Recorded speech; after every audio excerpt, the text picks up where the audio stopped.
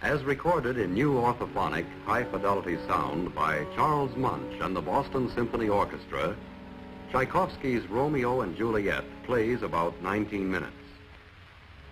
Its production required the varied skills and talents of some 375 people and some 3,000 man-hours of work. Let's see how some of those hours were spent to bring you the music you want when you want it. First stop, Symphony Hall, Boston, Massachusetts.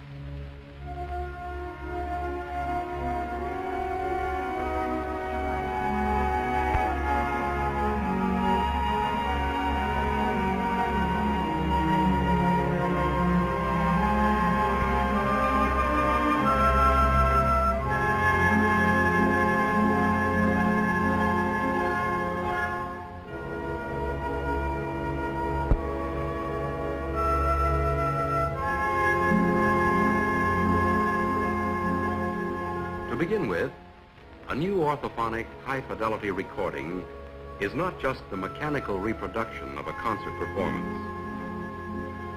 It's the art of creating the effect of a concert performance. There are many stops and starts, many takes and retakes. That's because the end object is a planned illusion. The illusion, as you ultimately hear the music played back through your phonograph, that you have the best seat in the concert hall. How do they do it? Well, the recording music director or any one of the sound engineers could easily explain it all in 10 weeks. But let's just take a look at 3 of the fundamental requirements of high-fidelity recording. The first is full dynamic range. That's the spread between the softest and loudest passages in the music. In a concert performance, the range is as wide as the conductor feels the score indicates. These meters on the recording console indicate the volume of sound coming from the orchestra onto the magnetic tape. In the old days, home phonographs could not reproduce either full loud passages or very soft passages. So they were literally kept off the record right here by sound monitoring. But it wasn't a faithful reproduction of the actual performance, such as you get with today's high-fidelity recording techniques. Today, as it should be, the conductor and his musicians control all of the dynamics, including all of the natural shadings, just as they do in a concert. And after the recording begins, the engineer never touches the controls. The full dynamic power of the orchestra is faithfully transferred to the recording tape. The second requirement is somewhat similar, achieving natural balance between all instruments and sections of the orchestra. This can only be achieved by precise microphone placement, and this varies amazingly with the music, the particular artists, the hall itself, even climatic conditions. It is never the same from one recording session to another. Again, an easy solution might be found here by the arbitrary placement and control of many microphones. But again, it wouldn't be natural or faithful reproduction. Today, the engineers record the orchestra as a complete unit.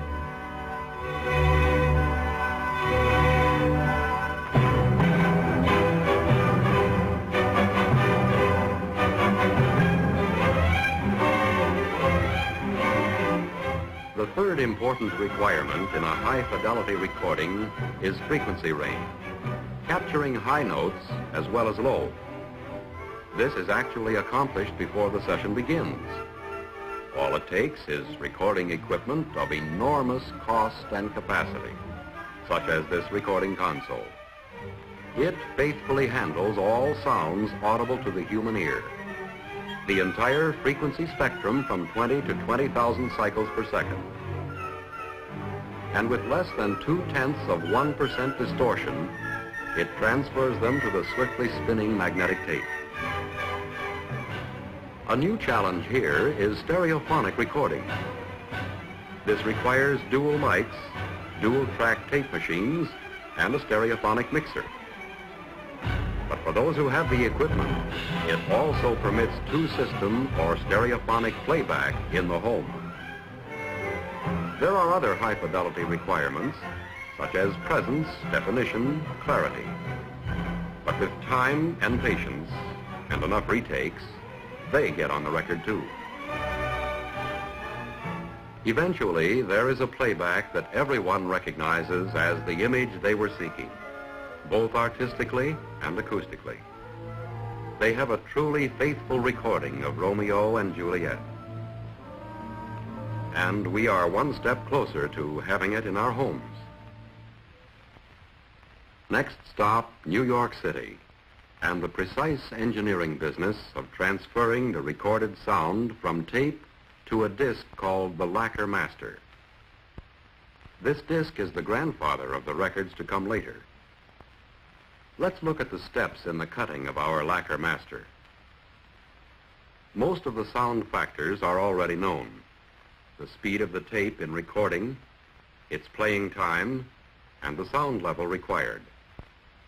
These factors must be considered for both 45 RPM and long play lacquer masters. A special lacquer master disc is closely inspected. For the 12-inch long play record, the master is 16 inches in diameter. For 45 extended play records, the master is 12 inches in diameter. In both cases, the extra width allows plenty of working room in cutting. Besides a spindle for centering, the turntable has a number of holes. Through these holes, air suction holds the lacquer disc down tightly, so it is perfectly flat on the turntable. The playing time of the music determines the number of grooves per inch that will be cut into the record. The sound dynamics of the music determine how far apart the grooves must be. Loud passages need more space between grooves. Soft passages need less. The cutting machine automatically spaces the music grooves according to the sound signal it's receiving. Now, a test cut to determine the groove width. The groove width must be exact, so exact that it is carefully checked through a microscope. Everything's set, and a coarse pitch lead-in groove is cut to the music area. The tape machine is started, and exactly 1.5 turns before the music begins, the cutting head automatically changes from the lead-in groove to fine pitch music grooves. The cutting stylus is a minute piece of sapphire, perfectly ground and electrically heated, so there is virtually no resistance as it cuts into the smooth lacquer. During the cutting operation, a constant watch is kept on the groove width to make sure it never varies from the prescribed setting.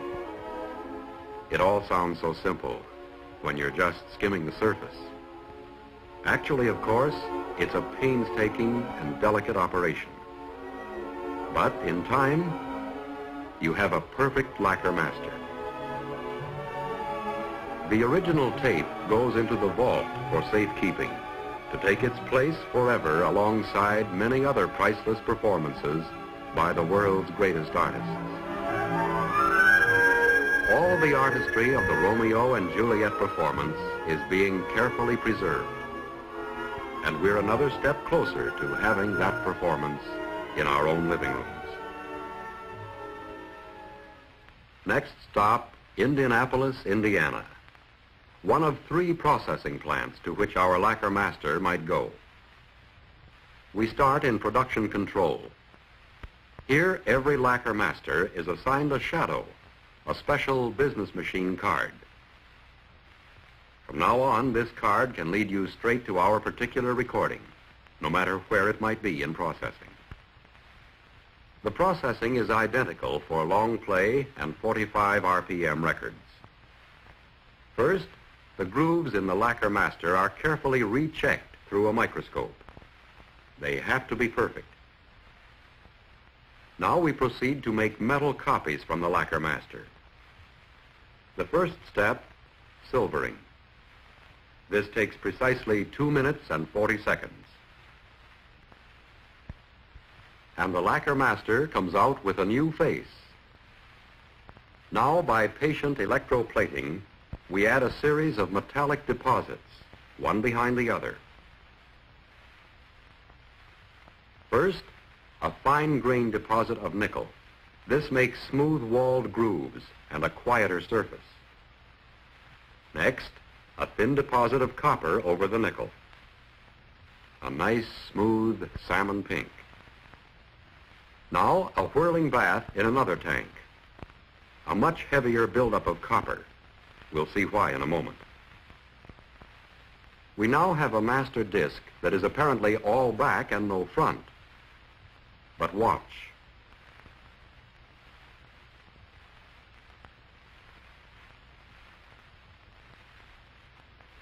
Now we have two fronts and two masters.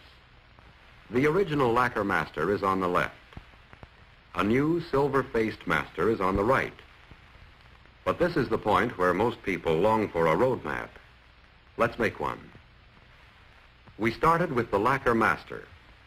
To the face of it, we added first silver, then nickel, then copper, and finally, a lot more copper. Then we separate the lacquer from the metal. Now we have both our original lacquer master and a new silver-faced or metal master. The grooves in the lacquer master make it a positive. It can be played. The matching ridges on the metal master make it a negative. It cannot be played. We continue work with the metal master, repeating the gradual metal buildup to make another part. Then, another separation. The metal master is at the left, and the new part, called a mold, is at the right. We have progressed from the original positive to a negative to another positive. The metal master normally goes back immediately to build up another mold, but that depends on the next important step. The mold can be played, so it is promptly readied for a sound test. The mold is thoroughly cleaned to prevent damage in the test play.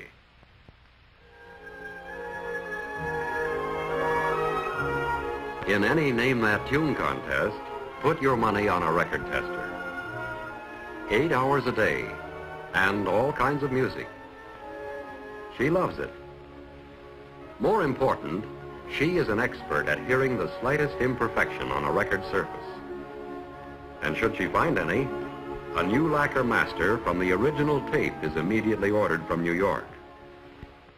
After audio testing, the mold goes back to the plating tanks.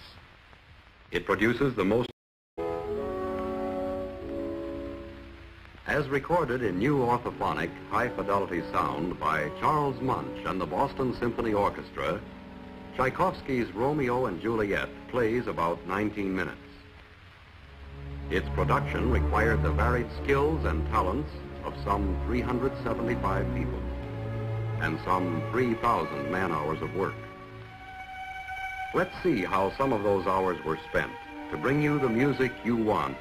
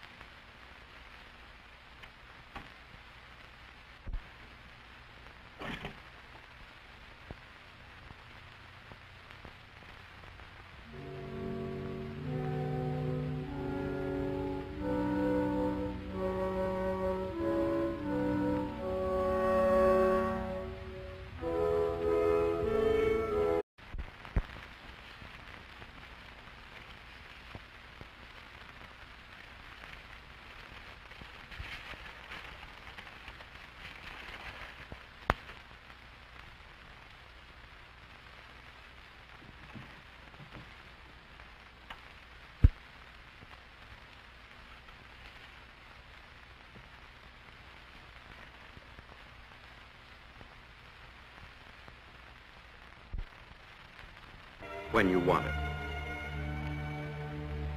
First stop, Symphony Hall, Boston, Massachusetts.